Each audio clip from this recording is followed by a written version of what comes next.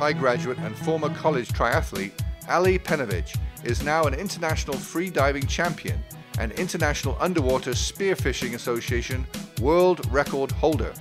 Free diving is the sport of diving underwater on one breath of air, unassisted by any artificial breathing apparatus. Free diving is also used as a means of diving for spearfishing or harvesting fish with spear guns, Hawaiian slings, or pole spears. Alli learned spearfishing from her dad, who is a commercial fisherman and spearfisherman, and got her first world record at age 17.